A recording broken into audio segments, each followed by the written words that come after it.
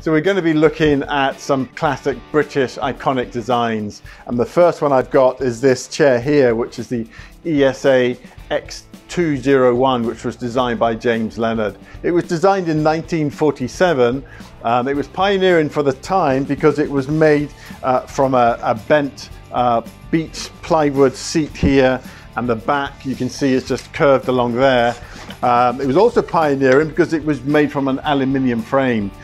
So the aluminium frame is here, made in two parts, two opposing parts, one side here and one side on there.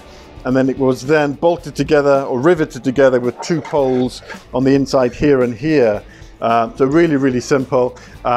Really distinctive design with the frame here. Typically what is called a compass leg, so it looks like a compass in how it's curved along here.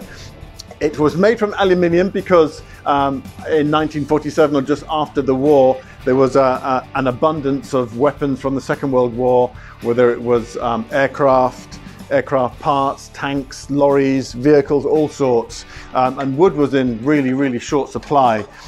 So the chair was designed and made. It started in 1947. This particular model is a 1961, so it was a design that just kept on going. I think it lasted until about the mid 60s. Hundreds of thousands of these were made, and there's not quite so many of them available now.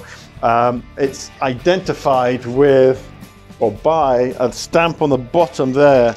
This one here says ESA there. You can just see the stamp. And then there, it's 18, which I think is 18 inches, which is probably the seat height. And there's a couple of other notable ways. Aha, there's a stamp there as well, just there.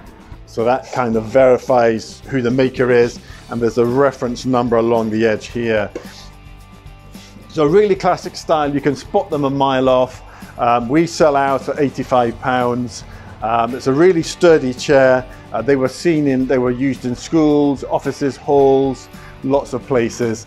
So there's the James Leonard ESA chair, the X201, a true classic iconic piece of British design.